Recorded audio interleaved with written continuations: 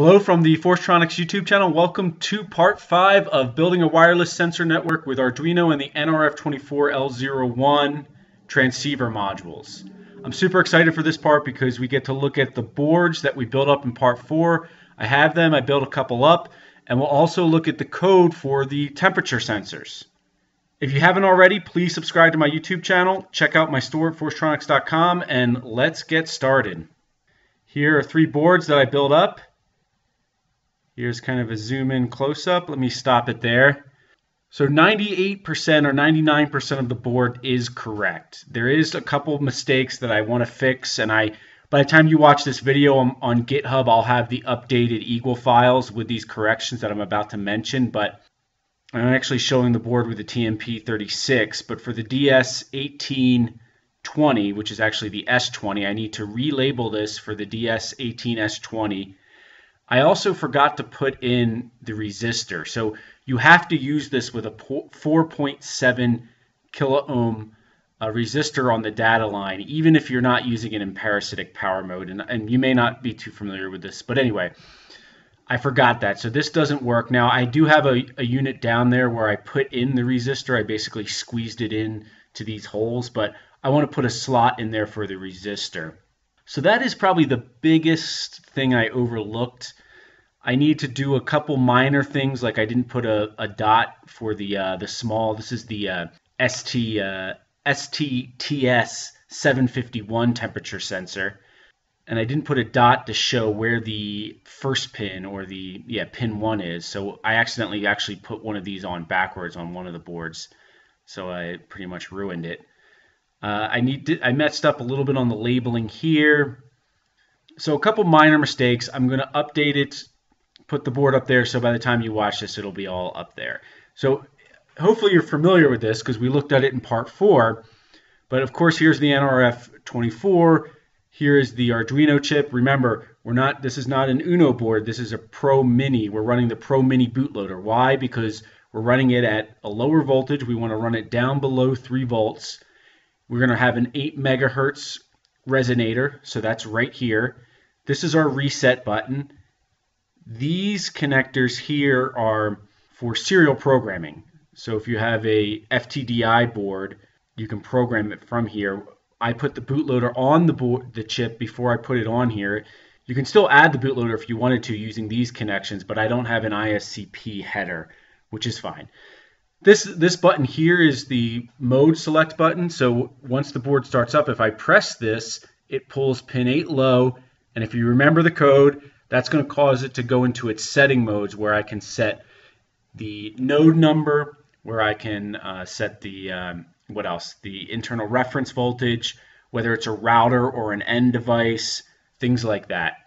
I put jumpers here, so all this is kind of flexible. So all these pins for the SPI communication and the control of the nRF24, I put jumpers here so you can still access them. For the Stts 751, I put jumpers here. You know, here's my jumper for the power select. So we have an LM317 linear voltage regulator. So if this is, let's say, a router or you want to use it for testing, like you're just getting it started up, you don't want to waste your battery power, you can use that input. Or you change this jumper and you can use here for input battery. Here I put some prototyping area, and then here I use this as sort of a pseudo breadboard, which is I have this on some of my nRF24 shields, and I really like it. So I can take components out and put them back in without having to solder. If I use these pins, I do have to solder. These are all shorted together if you remember the Eagle file, so you can use it like a breadboard. I push the button here, I push the button there. You can see they're pretty small. You can see the size compared to my hand for surface mount, or not surface mount, excuse me, through hole components. Let me get through this one. You can see the back. Let me point something out. Right here, of course I left the ground plane. So this is underneath the nRF24, and what I did was I cut out the ground plane because we don't want that blocking our antenna. So I took out the ground plane there so we get good reception. Here's one where I actually connected the battery. So I actually don't have my solderless breadboard here. I got lazy and didn't put it on this one yet. But I added a battery, I soldered connectors. Remember, we can use 2 AAAs, we can use 2 AAs, or you could even use some lithium ion or lithium polymer options that I discussed. Once again, if you're using the battery straight in, there's no DC to DC converter, there's no regulator, so we need to keep it within, that 3.6 to, depending on the sensor you're using, down to 2.5, 2.25 actually is the lowest for this sensor right here. And remember, that's one of the reasons, that's one of the nice things about this board is the sensor flexibility. So here I have the Stts751. This sensor could go down to 2.25 volts. So you get a wide range from the battery. But you also have the slot for the DS18S20, and you can also use the TMP36 here. You just put it in backwards. I might actually add a better label to say that you can put the TMP36. And what's nice is I tried this out with both the STTS751 as well as the DS18S20. Both those sensors, and I also did my calibration for the internal voltage reference. Remember, we can add the calibration factor. And both of those gave me very accurate temperature measurements. They both agreed very much, and I have a DMM where I can do different temperature measurements, and they agreed with that. So great accuracy these sensors give on the temperature measurements. Let me finish this off. I think that's about it. I'm going to show the third one. Let me show this real quick. So here is where I added the extra resistor. So I have the TS18S20 and I put in the resistor that's missing. So I kind of just stuck it in here, but I'm going to add the resistor position for the updated Eagle files. And so my plan is I'm going to do some further testing on these. I did some initial testing. Everything seems to be working. If something drastic happens, I'll let you know. But for the most part, I'm just going to do those corrections. I'm going to post this board. I'm going to post the code. And I'm actually going to do a part 6. And here's what I'm going to do for part 6. I'm actually going to change most of the components to surface mount. So I'm going to make the board even smaller. And I'll offer the surface mount version for sale on my website. This basic version, or I shouldn't say basic version, this through-hole version, you can grab the Eagle files from my website and make it yourself, but I'll offer a surface mount version, and it'll get even smaller, so I'll show that in part 6. Okay, let's take a look at the code. So remember, we have the 3 sensors, which I mentioned that we support.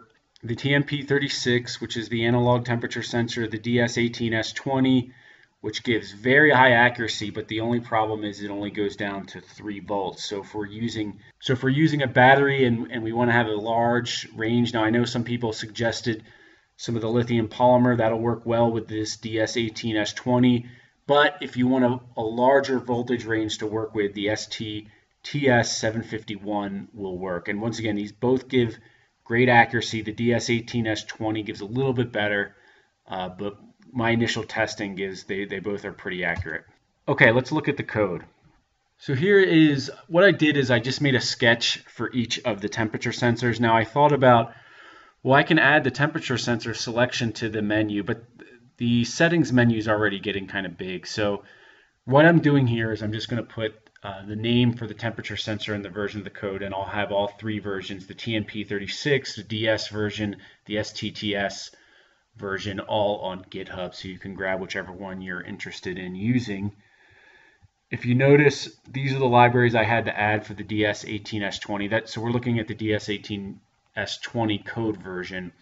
This one-wire library is the communication protocol they use, and then this Dallas Temperature, which is the company that made it originally. I think that company is now bought by, I think it's Maxim. Maxim actually owns them. So this Dallas Temperature library is sort of a wrapper for the one-wire library. The one-wire library gets down to the the bytes. This just sort of makes it a little readable. I almost just used the one-wire library, but I figured, what the heck, I'll use them both and make it easy. So if I go down to here, so what I did here was I start the libraries, or I initialize I make an instance of the library. I then start them up. I then set my resolution. I set my resolution to only 9 bits because it takes a lot more time if you do 12 bits. I think it takes 700 milliseconds. So I didn't want the measurement to take that long, so I do 9 bits. I do my temperature measurement, and then I return it. And here I actually added a function as well for converting it to Fahrenheit. If you're just looking at Celsius, you don't need that. And then let's look at the code for the STTS. For this one, you're going to need the wire.h because it uses a version of I²C. But let me go down to the function. Here it is. So once again, just like the other one, I do a wire.begin. And I should mention, I leveraged some of this code from Mike Sanby. I don't know how to say his name, but here's the link to his blog. He gave an overview of the temperature sensor along with other stuff at his blog. So you have to grab it byte by byte, and one thing that I had a little trouble with is you have to address it right, and it doesn't say in the data sheet exactly what its address was. It basically has a way to choose addresses based on what value resistor you tie to its address pin. And I had it tied to ground, and they say in the data sheet that it should be then 76 hex, which it's not. And I found, luckily on a website, someone mentioned that, no, it's the same thing that's tied to 33 kiloohms. So anyway, long story short, this is the address you want to use. I'm actually going to do a separate blog post on this temperature sensor because it's actually a nice temperature sensor, but it's a little tough to use, and I'll talk about it more in a future post. Okay, so I'm not going to show the code for the TMP36 because it's pretty much what you've seen in past versions. As I mentioned, the code and the Eagle files will be on GitHub. I mentioned that I'm going to be working on another version that's going to be mainly surface mount that I'll offer on forgetronics.com. And one thing I'll mention is this was a long series. We went through a lot. We basically took a design from the beginning to an end here, and you could even say it's not the end because there's not a case for it. If you want to make a case or if you want to mount the battery or the device somewhere, I still have to do that. So if anybody does anything like that, please share it with me. But I didn't do anything for the coordinator. I did basic code for the coordinator that just basically shows the temperature. And the coordinator is actually, its own beast. And I've had a lot of people suggest what you should do with the coordinator. And I'll just mention that, this project's meant to be flexible.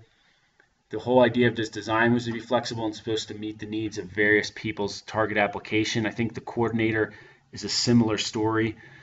People said, they want to see it on their phone, they want to see it on a display. Someone mentioned that it should have a real-time clock so you know the times that the temperatures are coming in, which I agree for the most part.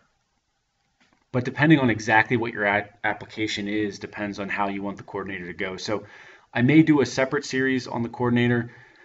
I'm going to work on this a little bit more to set up my personal temperature sensor network, what I was planning to do, and then maybe from there I'll share what I did for the coordinator. If anybody else does anything with the coordinator, please let me know.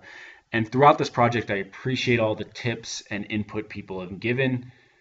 And stay tuned for part 6. Thank you for watching.